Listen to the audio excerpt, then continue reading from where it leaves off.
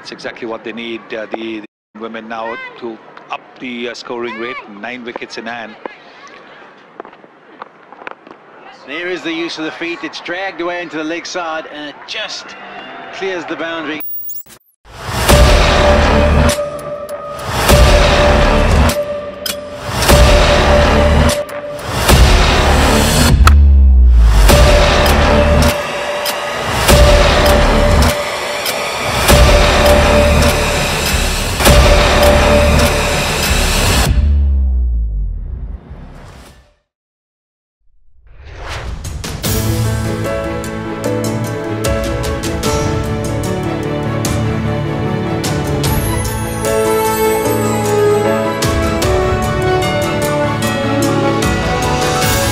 I've been playing cricket since I was 10. I've always played sports like my whole life, so cricket was just another sport that I got into at the time, and it's taken me this far. So yeah, before cricket I've played soccer, volleyball, basketball, hockey, badminton, pretty much everything. I think it was just this sport had the potential that I could go far and make my own place in the world. It wasn't as clear of a pathway that I had. And my dad was really passionate about this sport too, so he really wanted me to play.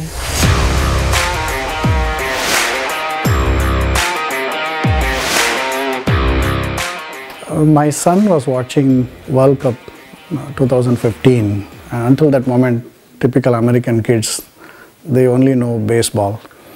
So as the game was going on, one of the player got 100. So his eyebrows went really big and like, oh, you can score 100 in cricket, I want to play.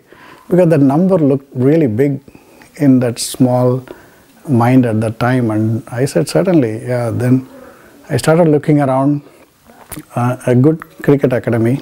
I call it California Cricket Academy, where we live, Cupertino nearby. So reached out to them and immediately enrolled in a winter program. It was a 3-month program. He really liked it. The platform was in place for that age to tee off. And while playing some of the small games, Chetna, we used to take her to watch these games because she was doing gymnastics and Bharatanatyam, other activities. That game, they were short of a player, and they said they were looking for, and Chetna said, like, I can go field. And like, it was a big surprise for us too. Yeah, go. And interestingly, in cricket they say you have to hide in a third man or something like that. And she was asked to field in a third man position, and the throws she made from first moment to the keeper really attracted a lot of people, and she had an excellent arm at that time. This was 2015, so meaning like roughly 10-year-old at that time she was. So that brought interest in her, and many parents who were at that ground encouraged that she can play cricket and good hand-eye coordination. So that's how the cricket thing started.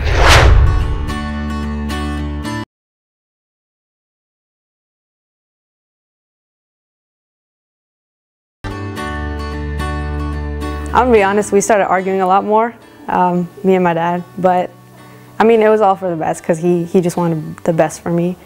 And obviously it wasn't like just, back and forth, oh, I hate you, no, it was just, it was a lot of like passionate argument. Like, if you want to be the best in the world, like there has to be a lot of passion, and I think that's sort of how our relationship changed a little bit. We definitely spent like a lot more time together after I started getting to cricket. Just him dropping me off, picking me up from practice and games and stuff. Yeah, he got a lot more involved in what I was doing sports-wise. I think they always tell me, like, when I was your age, like, I didn't go around the world playing cricket and, doing the things that you did. So they do tell me that they're proud of me, yeah.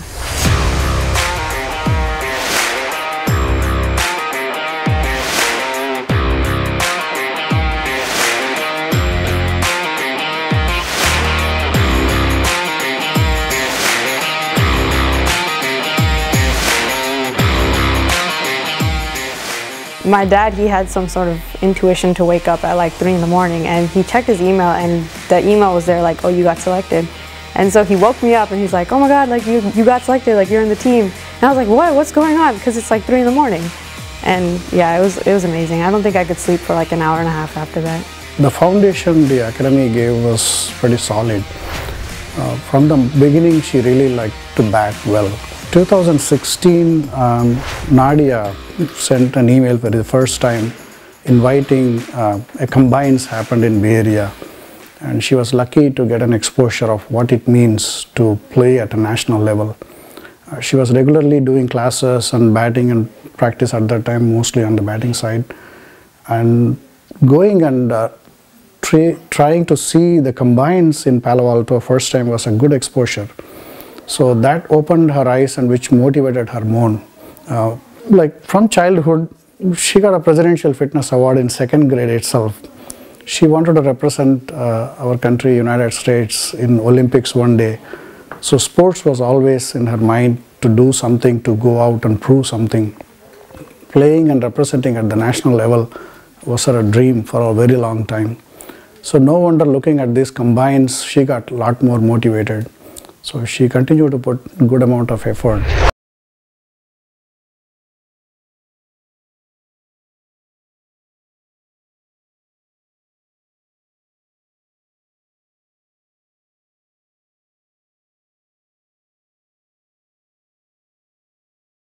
I think the same sacrifices as I was making before.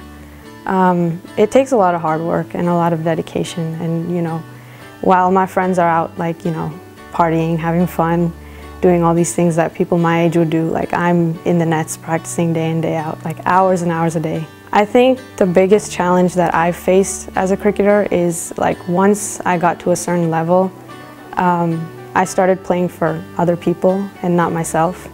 And I started playing for their expectations of me and playing for their reactions for what I would do rather than playing for myself and my own love for the game. And so I think once I realized that, like it took me a while to really just start playing for myself again and playing for my own love for the sport. But other than that, I think challenge is just a part of playing sports, and if you're not up for a challenge, then I don't think you can really call yourself an athlete.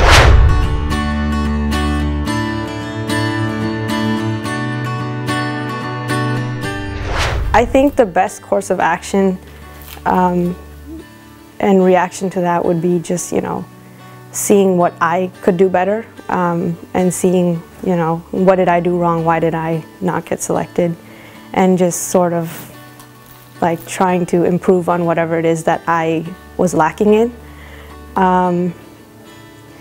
It's heartbreaking. It definitely is heartbreaking. It's a World Cup, and I was the one who went up to the CEO of USA Cricket and was like, hey, can we play this World Cup?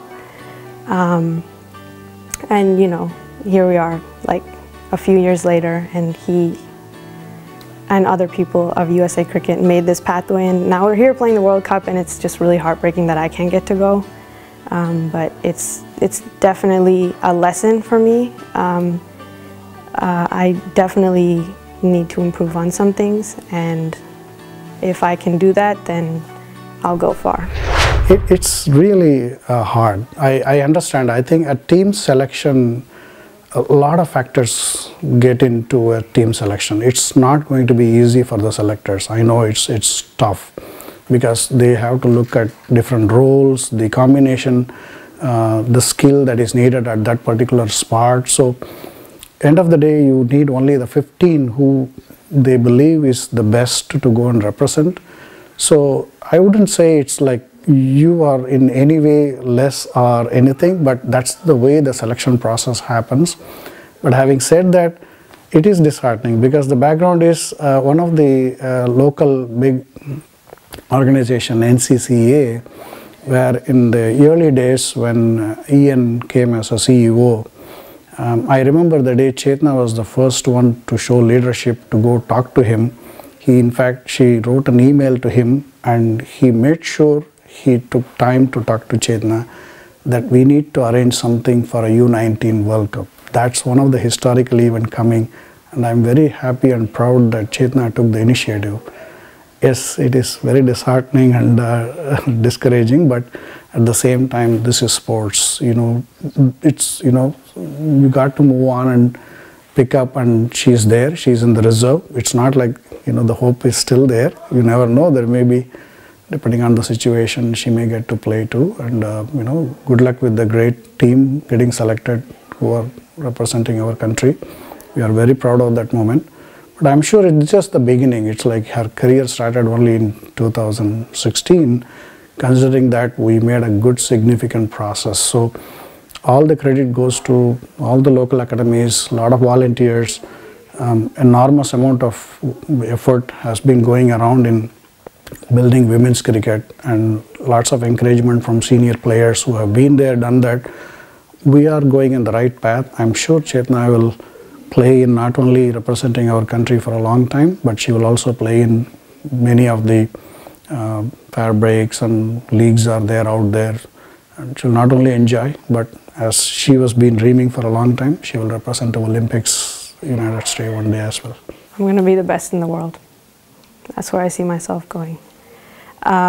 Regardless of what's happening right now, regardless of any setbacks I may have, it all happens for a reason. And I know that this is not going to stop me, and I know that just because I don't go to South Africa, it doesn't mean anything. Yeah, it's a World Cup, yeah, it's heartbreaking, but there's many more tournaments I have left. And I'm going to prove it, and I'm going to show everyone that I'm the best.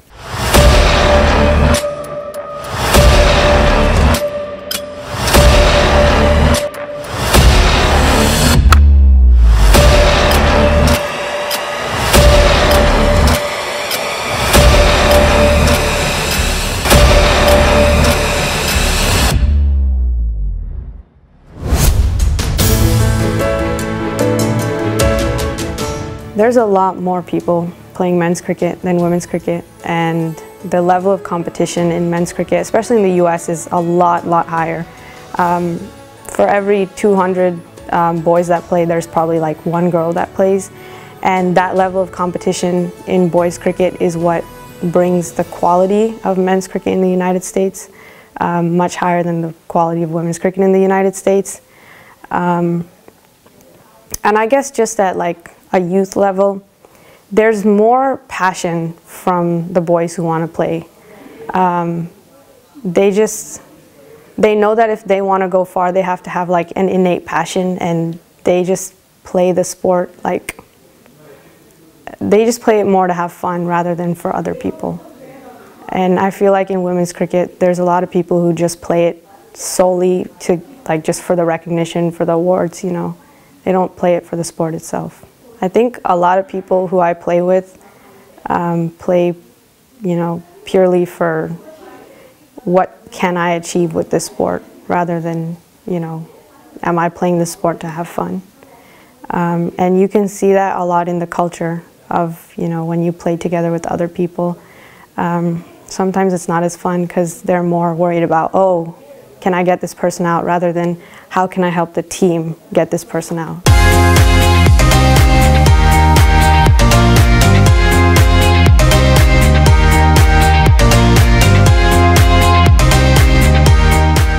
Absolutely, I'm very proud and I'm very happy. And as a girl, they go through a lot of pressure, and not only on the school side, academic side, and also physical and on the growth and everything. So they overcome many of these things, and representing and playing at the national level, I think hats off to not only just Chetna, but also all the girls who are playing at this level.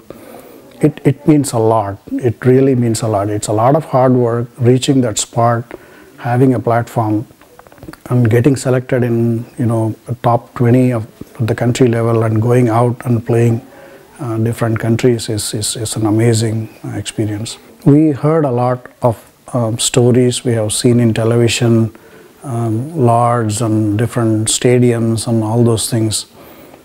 Coming to this country and start with the academies like California Cricket Academy, where they arranged summer tours to England.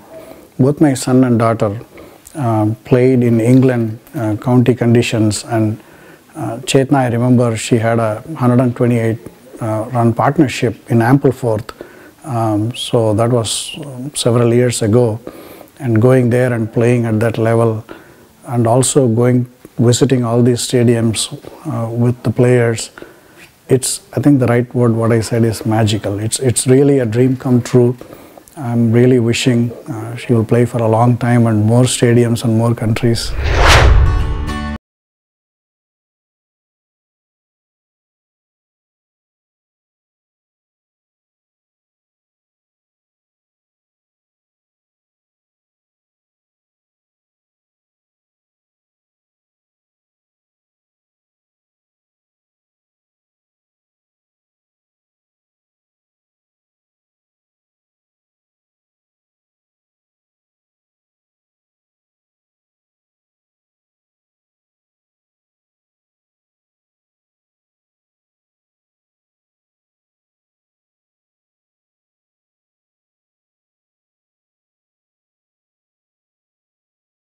This is a very tough period, and that could be one of the reasons where I think, I feel a little bit left out in this U19 World Cup team. But again, it only shows us how more you have to work hard. Balancing school, especially the junior year in USA and also the senior, is very difficult, because she had been talking about two dreams: becoming a doctor and representing USA in Olympics. Yes, both are tough challenges, but the way she is working towards it, every time she trips and falls, how she gets up and takes it and works even harder. I'm very positive one day she will achieve both the dreams, and we are fully supporting as a parent. I have to give my credit to my wife as well. So we are here for her, and same way I think our community, our platform and our country is with her, and I'm sure we will all be proud of her one day. I want to play as long as I possibly can. That's honestly my only interest. I want to compete as long as I possibly can with the USA, and represent USA on multiple different platforms, not even just in international cricket, but also in franchise leagues like WBBL, IPL, if they make one for women, the 100, stuff like that, county cricket in England. I just want to play wherever I can.